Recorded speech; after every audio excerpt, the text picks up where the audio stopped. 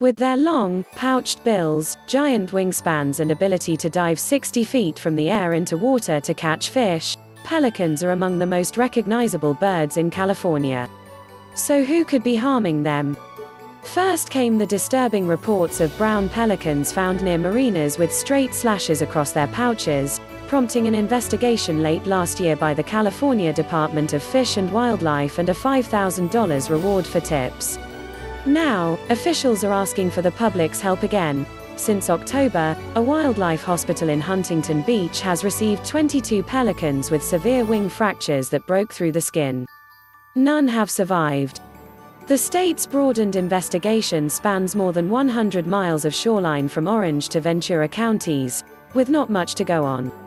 At this point we don't have any suspects, we don't have witnesses, we don't have evidence other than the injured birds, said Captain Patrick Foy of Fish and Wildlife's Law Enforcement Division.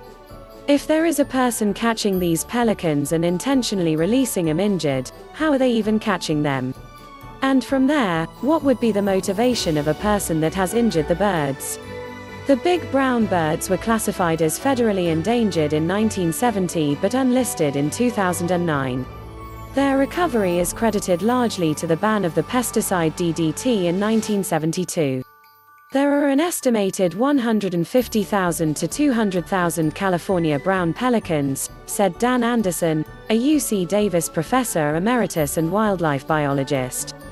The only breeding colonies in California are within the Channel Islands National Park on Anacapa and Santa Barbara Islands, where the average annual number of nests between 2016 and 2020 was 6,001, 400, respectively, said Mike Parker, executive director of the California Institute of Environmental Studies.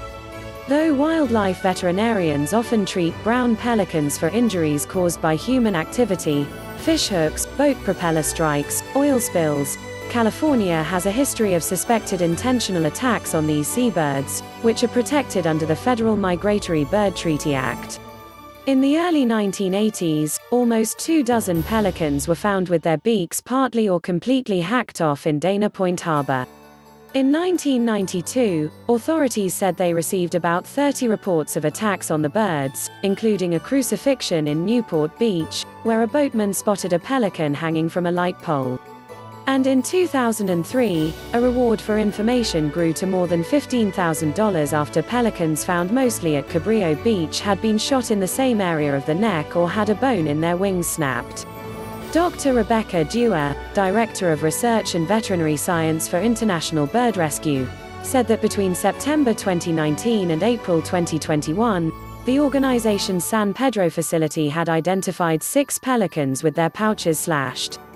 The birds came mostly from the Marina del Rey and Ventura harbor areas. She said the type of injury indicated that it was deliberate.